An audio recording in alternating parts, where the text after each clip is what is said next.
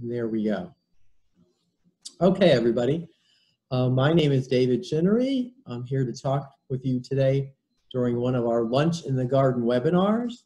And I've got my first slide up there, my little promo slide. We've been doing our Lunch in the Garden webinars since I think sometime in April. And it's been a lot of fun. We've kind of did a lot of them in the spring and into the summer, and then we've taken a little bit of a breather.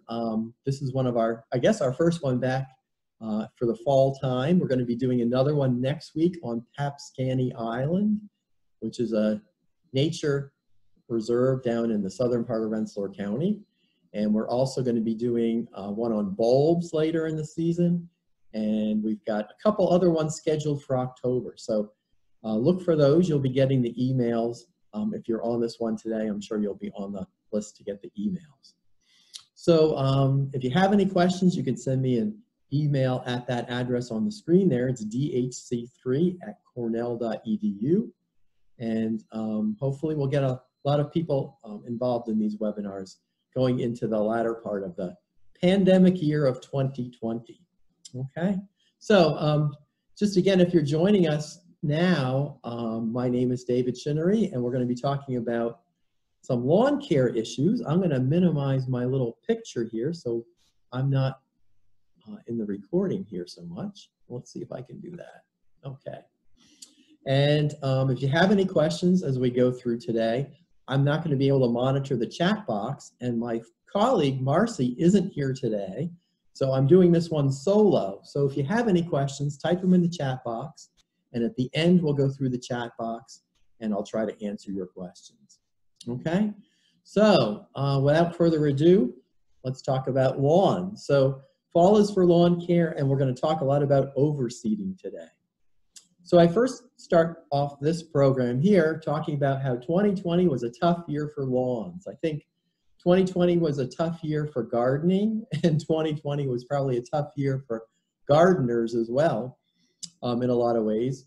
We had some challenging weather, we had some challenging conditions, and this is a little patch of my lawn. You can see it's got a lot of bare spots, it's got some good grass in there, it's also got some crabgrass and some weeds.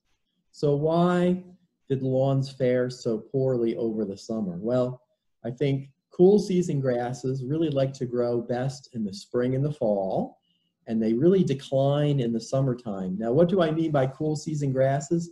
Those are the grasses that we grow for the most part in this part of the world: the bluegrasses, the fescues, and the ryegrasses.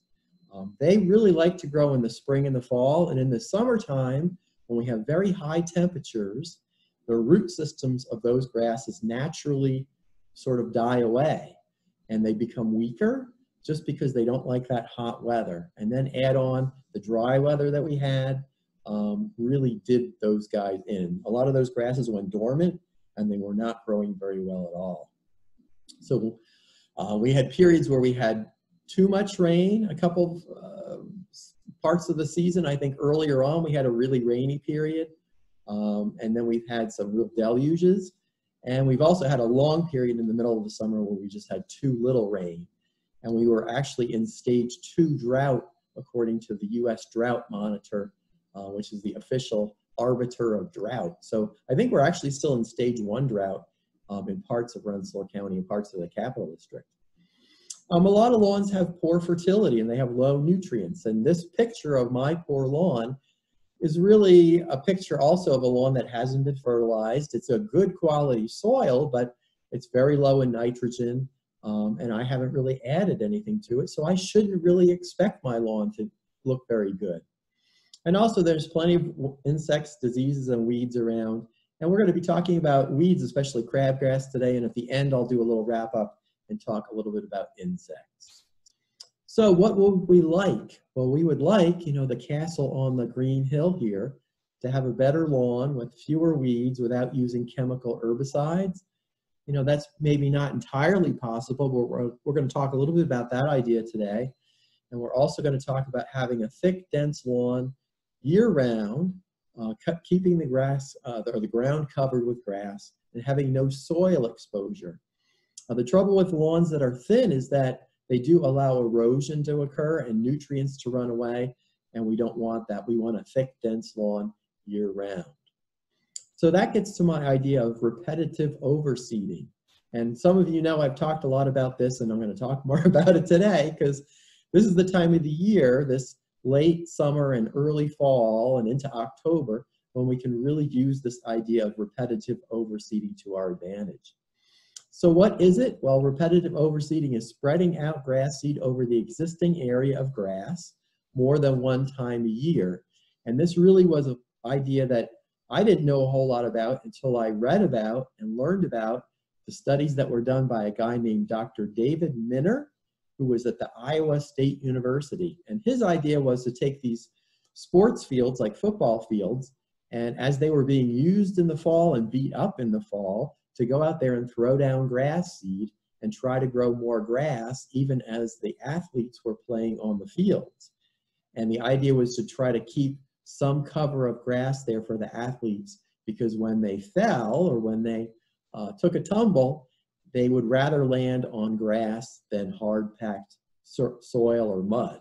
So the idea was to keep these sports fields kind of greener than they had been by going out and putting down grass seeds several times during the, say, the football season. And that idea was brought back to Cornell by Dr. Frank Rossi, our great extension specialist for turfgrass, my wonderful friend at Cornell. He had plots of this repetitive overseeding that I saw during a field day. And I thought, gee, that's a really cool concept. Could we do that in Rensselaer County? So way back in 2003, I went over to the Averill Park High School, and they let me use one of their sports fields. And this was a picture of what we were doing there. It was the fall time, and the students were back, the football players were back playing on this field, and they beat this field to smithereens. But I was going out there every week and putting down perennial ryegrass seed.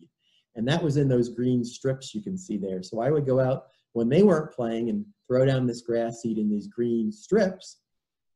They would come along and practice. And if we hadn't thrown down that grass seed, this whole area would be kind of that muddy brown look to it. But we had successfully grown this perennial ryegrass on the sports field. So I thought that was pretty cool. I actually could reproduce the Iowa State study, and I could reproduce the Cornell study at Averill Park. So the idea was, you know, if the kids could play on a better surface by putting down grass seed, why not do that? So I went away, and that was the end of the study. But then I went back to have a look at it in the summer of 2004, and I saw this field that had regrown mostly with crabgrass, which had been there before, except for those stripes of the perennial ryegrass. They persisted, and I realized something. I realized that the perennial ryegrass actually crowded out the crabgrass. That when you had so much perennial ryegrass there, or good grass, you actually could crowd out the weeds. Now, if you read a lot of gardening books and maybe a lot of websites, they talk about growing your plants very densely to crowd out the weeds. And we talk about that concept in lawns as well. And I actually saw that happen here. And I thought, wow, how cool is that, that I actually could do something that I read about in a book, and it actually worked. So the idea here was that the perennial ryegrass seedlings were crowding out the crabgrass seedlings. And this got me thinking, could this be useful for home lawns? Could you do this on your home lawn? Not necessarily your football field, but the average person, could they throw down this grass seed and crowd out the weeds? And then they might be able to use less herbicide. And that was really the thing that got me excited, because we use a lot of pre-emergent herbicide to keep crabgrass out of lawns in New York State, and really throughout the United States. It's a big deal. So the idea was, could we do this on home lawns? So that got me studying this thing for the last really 15 years or so. And we have found, yes, that we can make applications of grass seed that will make lawns denser by filling in the bare spots. And we can do this enough and replace the annual weeds like crabgrass with desirable grasses. Now here's a picture of me looking really good, I guess, in my shorts there with my drop spreader putting down my grass seed. And I'm going to show you a lot of pictures like that today. But it's really a very simple process, and we can really get on the road to reducing the need for this pre-emergent herbicide. So just a little background to back up for 1 minute before we keep going here, because I like to talk about lawns. We did mention that all the grasses that we grow in this part of the world are these cool season grasses, and they are Kentucky bluegrass, perennial ryegrass, fine fescue, and tall fescue. So those are really the big players here, and those are the ones you're going to find in your lawn, and those are the ones you want to find in your lawn. So if we were doing this class together and I could see you, I would say, which grass species will work best in overseeding? And I wouldn't give you the answer here, but I would let you give some guesses. And I would say, well, we found that perennial ryegrass and tall fescue really are the two best grasses to use for overseeding. Now, that doesn't mean that Kentucky bluegrass there, our really great Kentucky bluegrass, isn't a good grass. It's a wonderful grass. It's a very dense grass. It's a beautiful grass. The trouble with it, with overseeding, is that it takes a long time to germinate. It takes at least 3 or 4 weeks to start to germinate under most conditions. So if we're going to be planting that Kentucky bluegrass, we're going to be waiting for it to germinate. Whereas the perennial ryegrass can germinate in 7 days maybe, and the tall fescue maybe in 10 days. So that's why I really like using the perennial ryegrass and the tall fescue for our overseeding, because we get results faster. And when we're working sort of towards this end of the year, we only have so many weeks to put down grass seed. But I will say one little caveat here, that something I've really learned fairly recently, that you can make a really beautiful no-mow lawn by repetitive overseeding. This is a picture of my front yard. This is the best grass I have in my whole property. And this area had been an ornamental grass garden. And I decided to take that ornamental grass garden out and put a lawn back in that spot, because it was really getting too shady for the ornamental grasses. So I dug out all the ornamental grasses, I raked it off. I really had a nice weed-free area, a nice weed-free soil to work with. And I started repetitive overseeding with beacon hard fescue. Now, beacon hard fescue is one of these very slow growing grasses. And in this picture, you can see I've only mowed this grass once in 2020. I mowed it at the beginning of the year to kind of get rid of some of the dead material over the winter. And that grass, that picture was taken about 2 weeks ago. That is all that has grown from the beginning of the year into August. So it's a really slow growing grass. It's a dark green grass. It makes what I like to think of as a very attractive, almost shag carpet of grass. So if you want an area that you have a lot of foot traffic on, and you want to not mow it, you might look into this beacon hard fescue. I'm kind of a little excited about that right at the moment. But let's talk about our crabgrass again. So why can we use this overseeding to get rid of crabgrass? Okay, well, I wanted to give you a little background on crabgrass, a little history here. Crabgrass is not native to North America, but it's native to Europe and Eurasia, but it's been distributed worldwide. And it was brought to the USA in 1849 by the US Patent Office as a potential crop for livestock to graze upon. So they brought this grass seed here of this crabgrass, and they gave it away. They put it all over the place. They encouraged farmers to plant it. And now we have another weed. So not the first time that our government has introduced a plant that we really wish they had not introduced, because now crabgrass, of course, is found everywhere. So crabgrass is really this interesting plant because it has a very short life cycle, but it really dominates our lawns in this part of the world. So crabgrass, as far as the life cycle goes, of course, is an annual. It's going to not be around in the early spring when the snow melts. So we don't have crabgrass initially in March, but it's going to germinate shortly thereafter. And technically, we have two species of crabgrass in this part of the world, the hairy or the large crabgrass, and the smooth or the small crabgrass. Now, it doesn't really matter too much which one's in your lawn or which one you're dealing with, because the life cycles are very similar. So that is not really that important of a point.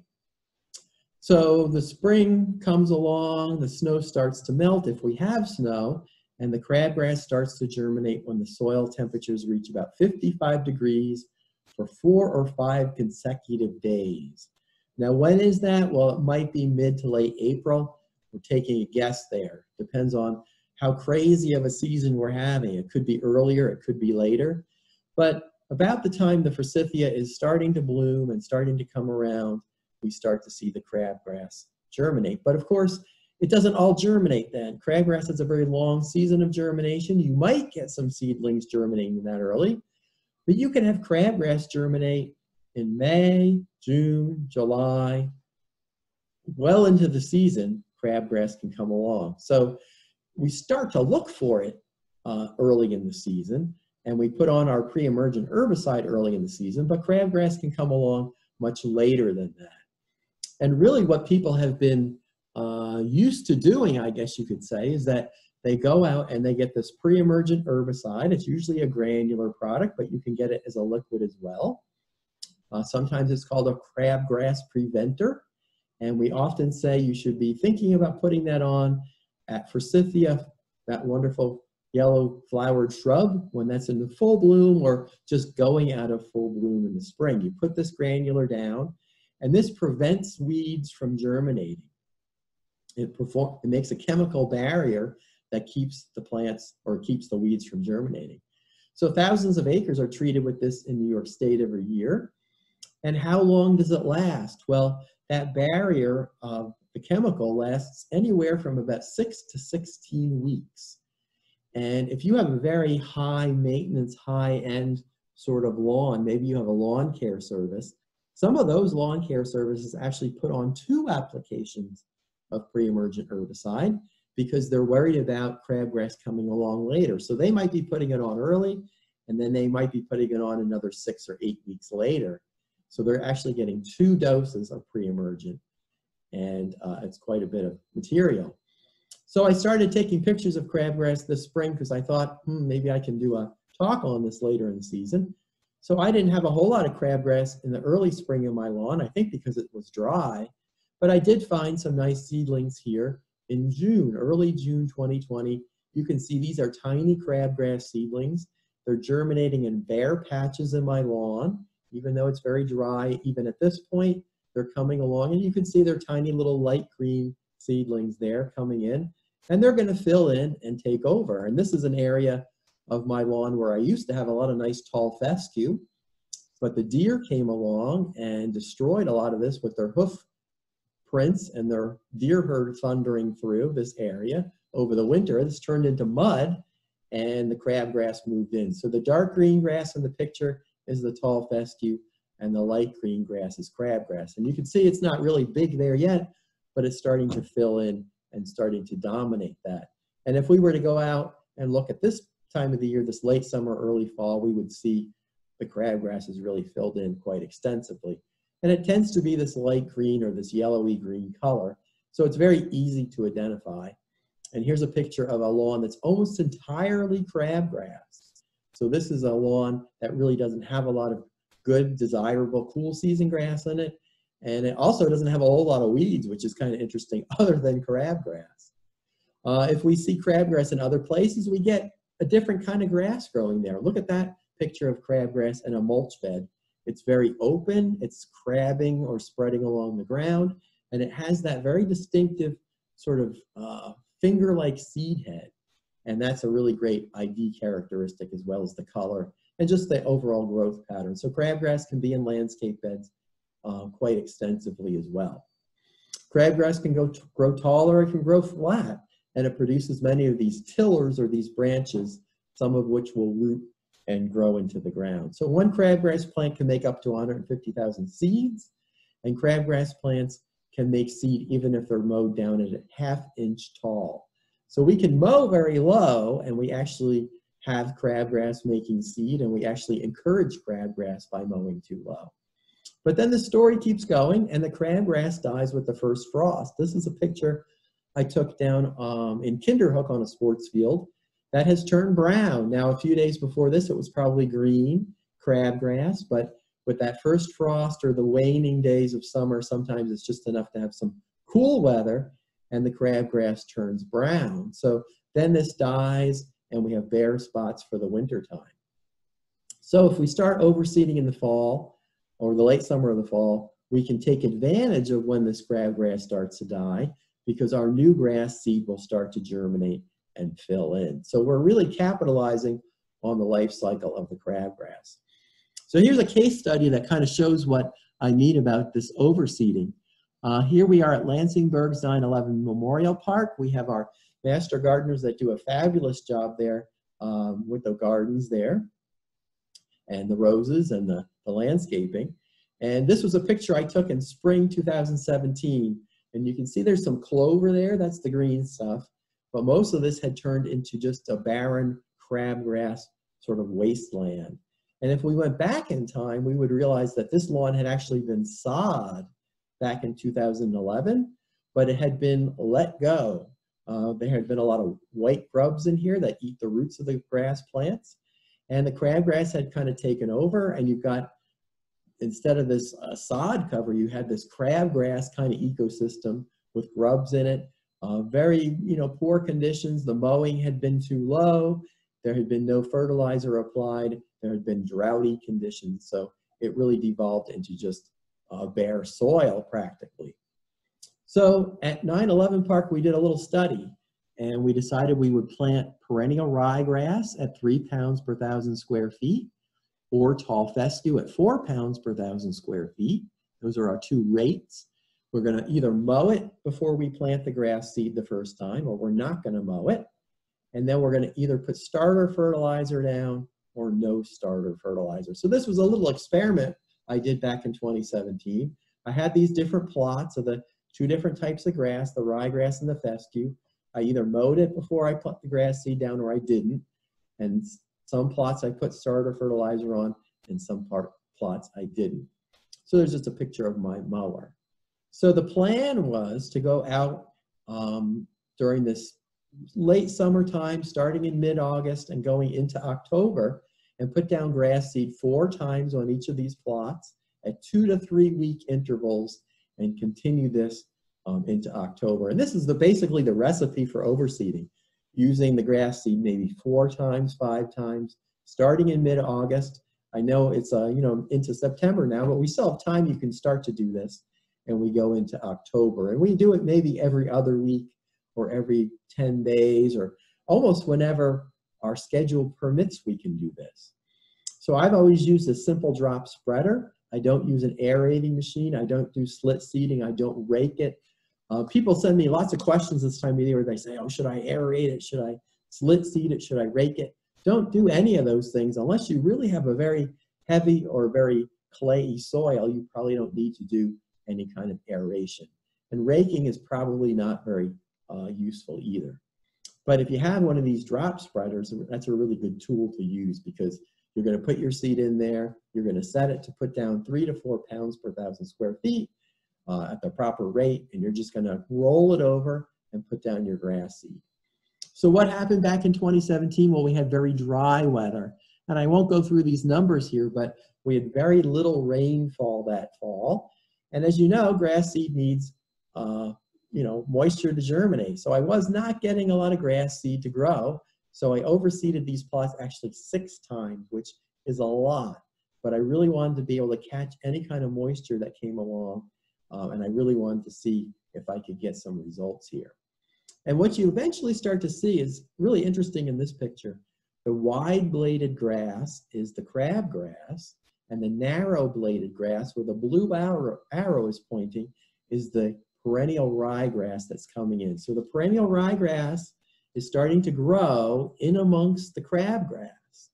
As the crabgrass is kind of losing its steam and kind of pooping out, the perennial ryegrass is starting to grow in between. And you'll start to see that. And this was really the proof of the pudding picture. By the 3rd week of October, we had these green strips. And those were made by that drop spreader, just dropping that grass seed straight down. And on the left, you can see we had perennial ryegrass. On the right, we had tall fescue. And all around it, we had some frost or some dry, cold conditions. The crabgrass was dead. So here we have transitioned this area from crabgrass into the ryegrass or the tall fescue. So on the left here, you can see the tall fescue. On the right, is a plot where we didn't put any grass seed, and we had about 85% new little seedlings there of tall fescue.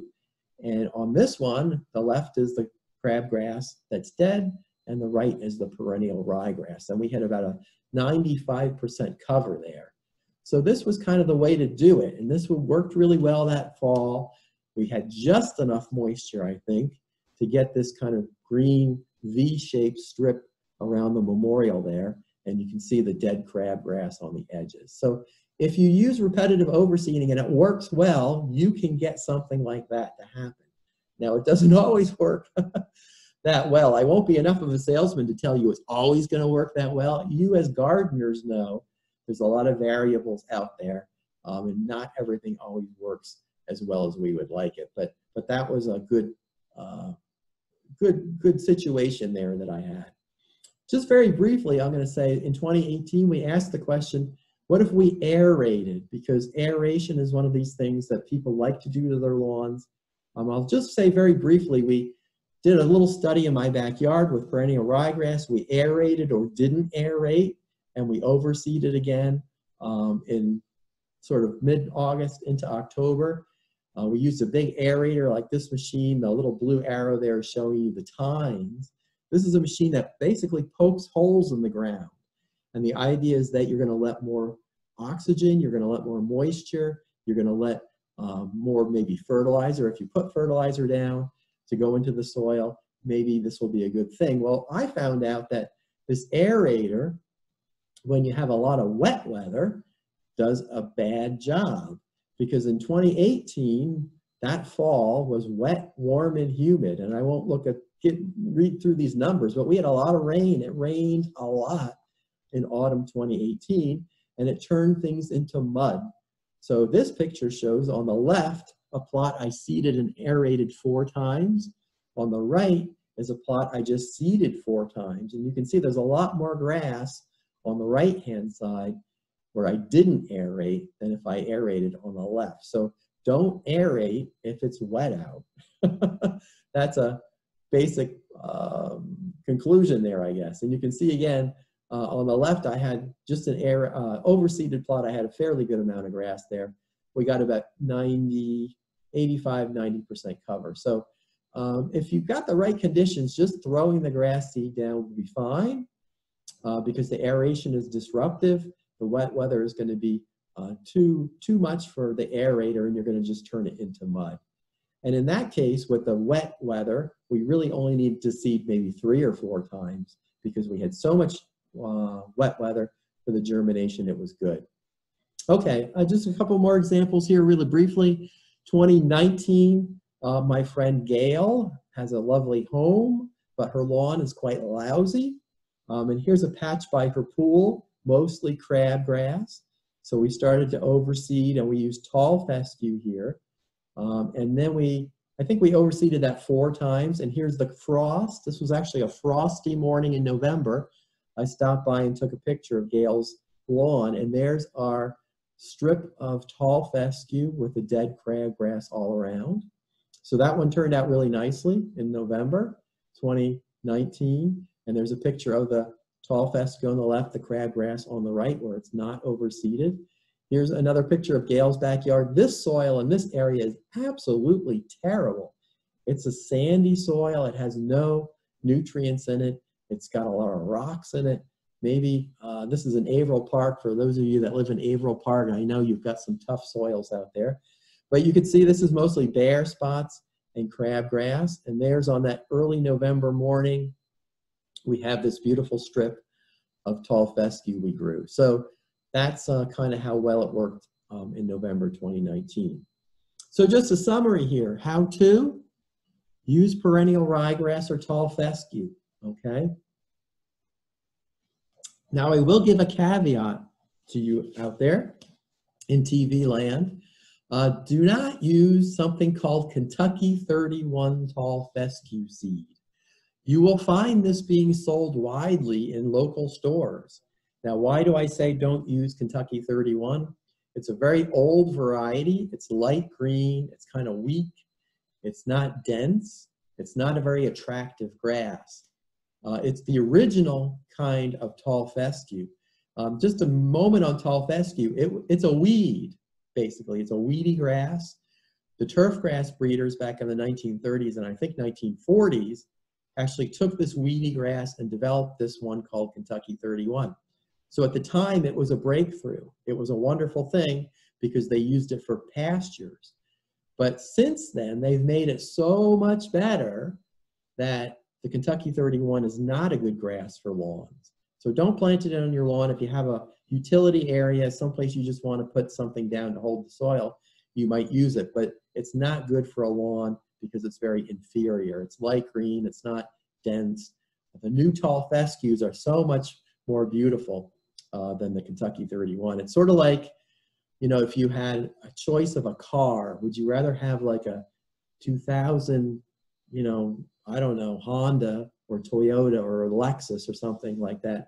Or would you really want to be driving around in a 1958 Ford Edsel? You know, it's not safe, it's big, it's clunky. That's my comparison. So Kentucky 31, don't buy it. We can start seeding in late August and go into early October.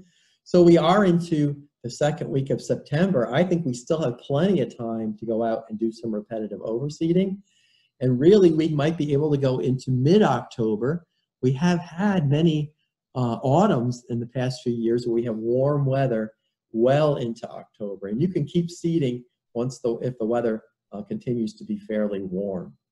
I like to use a rate of about 3 pounds per 1,000 square feet. You might use 4 pounds if you're using tall fescue. And I'm going to put down seed 3, 4, or 5 times, hopefully not 6 times. But if we get some rain, we have that nice warm weather, you can probably count on maybe using 3 or 4 times of seed and getting some good results. I kind of skipped over the starter fertilizer issue. I would say definitely starter fertilizer is a good thing to use. I'll show you a picture of what that looks like in a minute. But you don't really know the fertility of your soil. And if you have a soil that's not been fertilized in a long time, or maybe sort of a sandy soil, especially like at Gail's house, I think the starter fertilizer would definitely help those little grass seedlings get going. And you really want to mow at an appropriate height. You can just mow when you're overseeding. Some people say, oh, do I have to stop mowing? No, keep mowing the normal way, but mow high. I like to say mow at about 3 inches. Don't have your mower set very low. And again, don't really aerate unless you have a reason to do that. Okay, so here's my graphic. We're going to think about using more grass seed rather than, and this is kind of rude here, rather than our crabgrass Avenger. Now, certainly there's place for that material and there's times to use it. But think about if you want to have a more ecologically friendly lawn, we can do some of that using more grass seed. Okay, a couple of things that are caveats here. Repetitive overseeding will not necessarily reduce perennial weeds. So this is not a miracle. If we could go out and throw down grass seed and get rid of ground ivy or get rid of broadleaf plantain, that would be, I think, a miracle. And this is not something that's going to really do that. Your perennial weeds will probably still be there. You might have less bare spots and you're going to have less crabgrass, but you're probably still going to have your ground ivy. And here's my picture of the starter fertilizer. That's an older bag of it. You might see a little bit different label on the current stuff out there, but I think that's a good idea, and I would put that out maybe at the time I put down my first application of seed. And certainly water is important. I've always relied on just Mother Nature giving me water with these little research studies. If you have irrigation and you can water, ideally you would give the area about 1 inch. You don't want to water every day though, because watering every day will keep the area too wet and your seed will probably rot. Okay, so that's my overseeding spiel, and I just want to take a few more minutes here and talk about some ways to help your lawn recover and grow in the autumn, other than overseeding. Just a few more ideas here, and certainly if you have questions, again, type them in the chat, and I can talk about that when we finish up. Okay, so I just want to make a note here, first off, in this section, asking you a question. Are you collecting your clippings? Collecting your grass clippings. It's hard to almost say that. I was at a friend's house and they had a giant pile of grass clippings. And they live out in the country. They have a lawn service. And I said, do they actually collect the clippings? And they said, yeah, they do. Not always, but they collect the clippings. And I thought, why are you collecting the clippings? You know, I thought we kind of talked about that 20 years ago, but I just want to talk about it again today. There was a lot of research back in the 1980s and 1990s, and it looked into why people collected these clippings. And if you had a lot of clumpy clippings, if you didn't mow enough, you got a lot of clumpy clippings and clippings sitting on the lawn, and that was kind of unsightly. But nowadays we have these mulching mowers, and this is a picture of my little Honda mower. I don't get any endorsement from Honda for saying this, but it's a really nice little mulching mower. It chops the clippings really finely. I don't have to collect the clippings usually, and I don't want to collect the clippings because the clippings filter down in the lawn. They add the nutrients from the clippings back into the lawn. It's the equivalent of a one fertilizer application a year. So leave the clippings if you can. I mean, if you can't for some reason and you have to collect them, so be it. But it's not really a great environmental practice to collect the clippings, pile them up, or put them in a landfill or send them off to the dump or wherever they go. So I really am a very big proponent of trying to leave the clippings on the lawn because they do add fertility back to the lawn. Think about harvesting all those clippings off. You're really just taking away the nitrogen and the nutrients. So leave them there if at all possible. And one of my other mantras, and maybe some of you have heard this before, is that you got to mow at the right height. Mowing is such a simple thing. We have so many people that mow, and it's just kind of as common as, you know, I don't know, sweeping your kitchen floor, but it really is an important practice. And checking your mowing height is a good thing to do this time of the year because, as this little chart shows, the higher that we mow, the less crabgrass we have by the end of the season. Now, I've often said that I'm an Ohio State alumni, so I'm not a big fan of Michigan State, but they did one good thing. They did the study here, and they mowed turf plots at 1 inch all summer. And by the end of the summer in September, they had 96% crabgrass, whereas if they mowed at a height of 4 inches, they only had 4% crabgrass.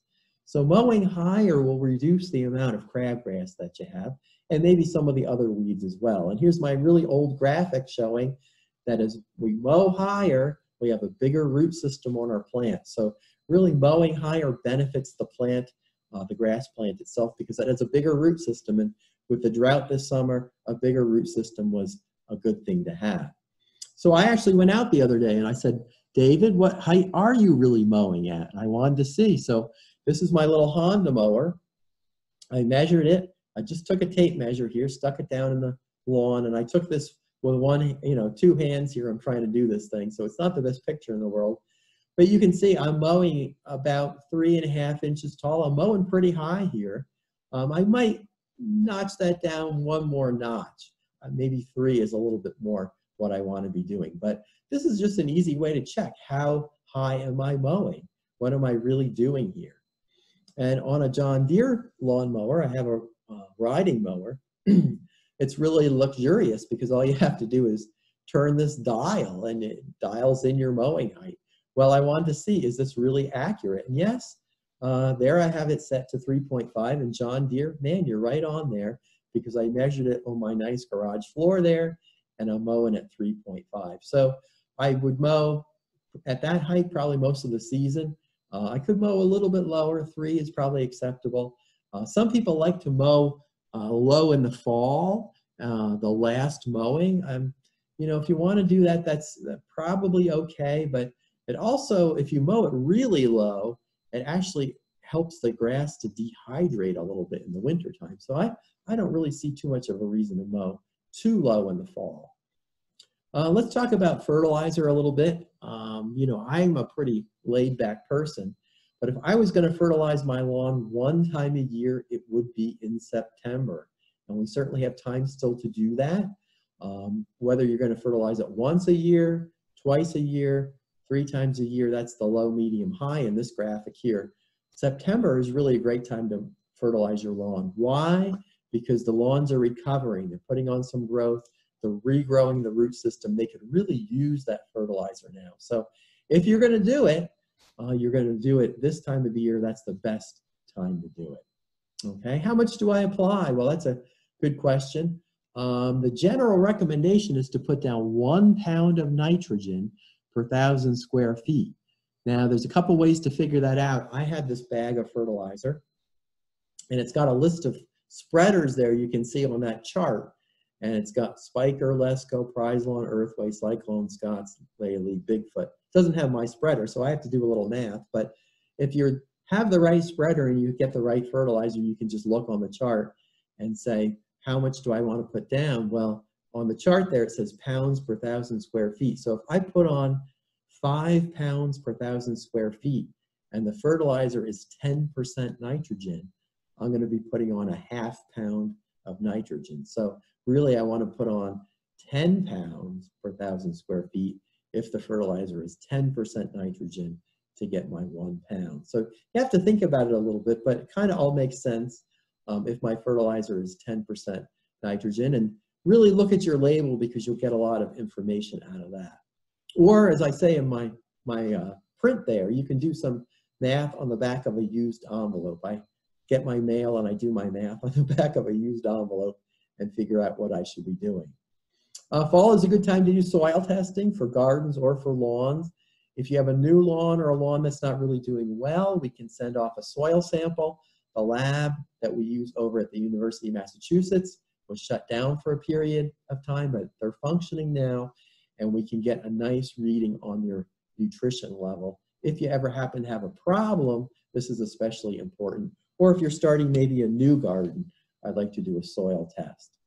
How about mulching leaves? We're going to be seeing some leaves falling soon. And mulching leaves, again, was studied quite a bit actually by Michigan, our friends at Michigan State, I believe it was. And they figured out that you can mulch leaves into your lawn, and it's perfectly fine. It doesn't harm the lawn at all. It gives the lawn a little bit more of a nutrient level boost. As long as the leaves are dry and you're not doing a tremendous amount, that you've got great vast clumps out there, the leaves are going to dry up, and it's really a benefit to not put them in the landfill or rake them to the curb and have them carted away. We're saving energy and maybe being a little kinder to the environment. The last picture over there on the left is my ginkgo tree leaves, and the ginkgo tree has very tough, very kind of juicy, fibrous leaves that don't mulch well, but oak leaves and maple leaves and most of the common trees are going to be just fine. So chop them up fine and leave them on the lawn if you can. Let's talk a minute about these weeds. Our two most popular broadleaf weeds, I think, are ground ivy and broadleaf plantain, shown there. And if you are going to use an herbicide, late September into October is the best time to do it. So again, you know, I'm not a big proponent on using herbicides, but if you're going to do it right. I think that's the take-home message. The spring, a lot of people put on herbicide on these weeds, and they might die, they might not die, because it's the wrong time of the year. The best time of the year to do this is this time of the year, late September into October, because what's the plant doing? It's going to sleep, it's going dormant for the winter. So if I put the herbicide on it right before it goes dormant, it's going to take that material down into the root system and kill it more effectively than any other time of the year. Okay, so there are selective herbicides. Often these have 2,4-D, MCPP, dicamba. They're used to spray on these broadleaf weeds. They're very common in stores, and they're used a lot in lawn care. They come in liquid or granular formulations. And the picture of the spruce tree there is to say, don't use this stuff when it's 85 or 90 degrees out, because it can make a cloud of vapor and kill adjacent plants. This time of the year, it's cool enough, no worries there. So don't worry about that. How does it work? This is how it works in the spring, kind of slow. These were pictures I took for our weed seminar back in June, and I sprayed a plot on the left-hand side there. You can see there's a lot of ground ivy and plantain, and I came back a week later. I sprayed it with this broadleaf herbicide, and the weeds are twisting. They're kind of curling, and they're turning purple. So if you spray this stuff out there, this is what you're going to see on something like broadleaf plantain or ground ivy. You're going to see twisting, you're going to see slowing of growth, yellowing, and eventually it's going to die, okay? If you can find a formulation that has something called triclopyr in it, that will actually be the best one for ground ivy because ground ivy tends to be kind of tough to kill. All right, so there's a picture of my lawn. I could really use a little of this herbicide there. You can see it's kind of a weed fest there. But the question would be, again, what was best time? We went over that. This stuff doesn't kill the grass. No, the grass will be fine. The grass isn't harmed by this herbicide at all. Is it safe to use? Well, it's approved by the government. I will say it can be somewhat of a concern if we have a lot of rain after you use it. I would say if you use it, I would stay off of the area for maybe a few days or a week just to not be, to be the most careful. But it basically is rather safe to use. So keep your kids and pets off for a few days or a week. That's not going to even say that on the label because they're not required to. And if I kill off a lot of the weeds, will I have a lot of bare areas? Yes, that is the problem here. So if I killed my weeds, I would have bare areas. I could overseed it, but I would have to wait a couple weeks after I use the 2,4-D. So really, it's probably better to try to clear the weeds out earlier in the season or kind of do it one year and then overseed the next year. It's a little tricky to do those two things together. Okay. There is an alternative, which I'll mention very briefly, called Fiesta. That's the iron herbicide, which I've talked a lot about in the past. It's on our website, so I won't go into it too much. It will kill the broadleaf weeds, not quite as effectively as the 2,4-D, but it's a little more environmentally benign, I would say. So that's a product you can look for. It's probably not sold in local stores. The one brand name is called Fiesta. It tends to be fairly expensive. Here's some plots that I did a number of years ago in June. On the left-hand side, you can see there's ground ivy and some plantain there. And then on the right, after we sprayed it twice, we got rid of most of the weeds, but not all of the weeds. So it's an alternative herbicide. It's not quite as easy to use and not quite as effective. Okay, and that's what it looks like when we spray it once. The plantain tends to turn sort of black when you spray it with the iron herbicide. Okay, and I wanted to get to the end here before we spent too much time here. I just want to make a note, if you ever had grubs in your lawn, I think it's going to be a big grub year. I've done a little grub checking in my own lawn, and I have found quite a few grubs. So grubs, of course, are these larvae of beetles, Japanese beetle, European chafer beetle, oriental beetle. This is what they look like when they're the grubs. They're under the ground. They're eating the roots off of the grass plants. They're C-shaped. They have 6 brown legs and a brown head capsule, and they're kind of white, milky in color. Now, this is my really old graphic here of the grub life cycle. If we look very carefully there and see September, we have grubs getting very large and grubs eating the roots. And that's what they're doing right now. So how do you check to see if you have grubs in your lawn? Well, I went out to my lawn last week.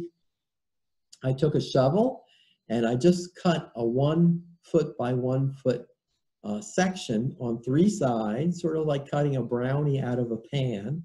I'm hungry for lunch, you can tell.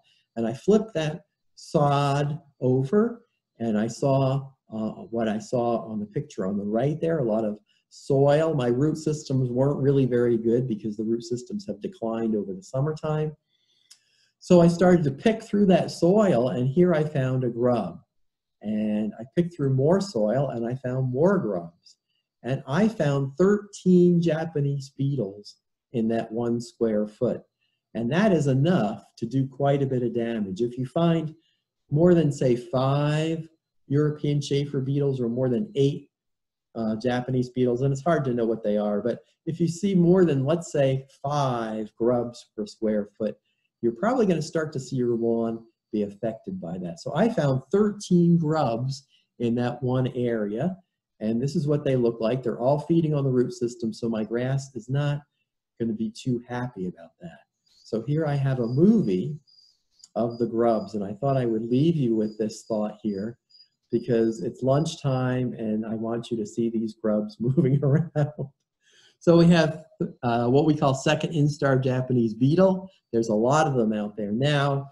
The bad news is, what are we going to do about that? Well, if we aerated the lawn, we might kill some with our aerator machine, but I don't happen to own an aerator machine. I'm going to probably just hope for the best. I'm probably not going to do too much about it because my lawn doesn't get a lot of attention.